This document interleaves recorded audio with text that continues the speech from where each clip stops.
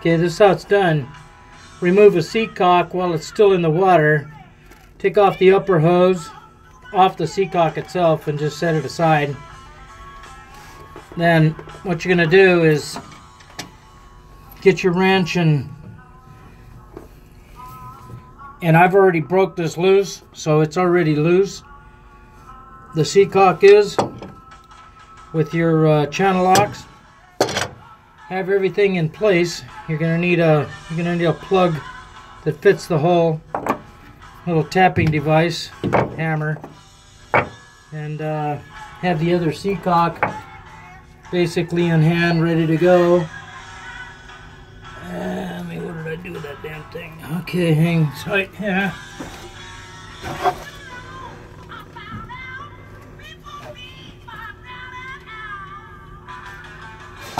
Alright, so make sure that the position that you put it in is proper. So that's outside, this is inside. And the Seacock works open. Okay, so this is the Seacock ready to go. But what we're going to do is, because there's things in the way here, I'm going to move them out of the way. And get ready for this water to come in. It'll come in pretty good. So just get your hands wrapped around it. Get everything in place. That's the important thing. There's a single guy going to do this. That's it. And you're going to make sure that everything is ready to go. So I know now that this handle has to come off. So I need to take this handle off because it's going to be in the way of me turning, so I'm just going to take off the handle. Pretty simple. Just take off the retaining nut here. Give it a little tap and that puppy should just come right off. Wiggle it a little bit. Alright, so top and bottom. Alright, so there's the Seacock. No handle on it. I removed the handle off of here. So now I'm just going to reach over with my other hand and I'm going to unscrew that one. Keep everything close to you. You want to take a breather, then if you're worried about it, just put your hand over it for a second. I'm not going to blow you out of there. You'll see how much water comes in. That was it. Maybe a cup of water. So now, already, I put the plug in there just with my hand, but now I'm going to go ahead and put the Seacock on. So there, we got approximately like 4 cups of water, really, is about it. So now I'm screwing on the other Seacock. This is the old damaged one right here. And where you going, hon? Back to work?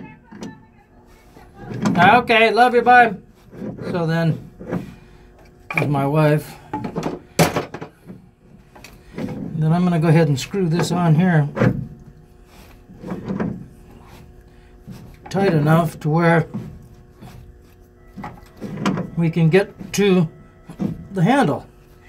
Important that you put this on good enough to where you can get the handle straight up and down. No leaks, so that's tightened up good enough. You don't have to bear tighten it, but I got a little electrolysis going on down here, and that's because this wire right here is the grounding wire and it's off. So this is part of the reason why you have to have grounding wires on everything that you have on a boat. Very important. If you don't do it, you're kind of screwed. All your parts will turn green and nasty and just fall off your boat. So okay, so now we're ready to basically just go ahead and put the Seacock back on again. Now this is that's in the on position, so we got to put this on. Let's see here. Let's twist this a little bit more here.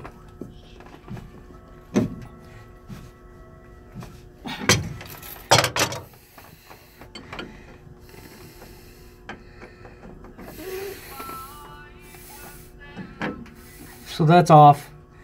This is on. You can see the water coming in.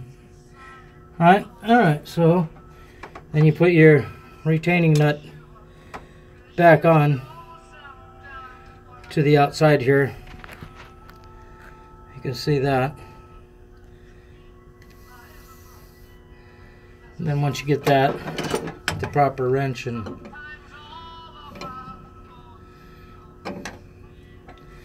put it on.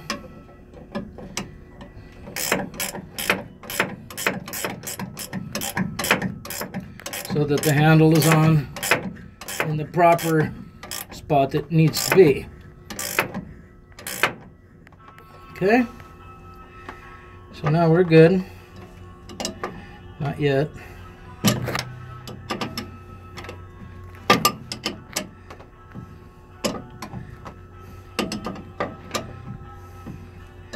Most people don't do these things in the water, but I do, and I do it without a diver. So now we're back to where we were. Let me move this a little bit here so you can see what's going on. So now the handle is in the position it needs to be in, and when you turn it up, water flows in very nicely. So that's basically all you need to do now is put the hose back on, and job done. So thanks for watching. It's me.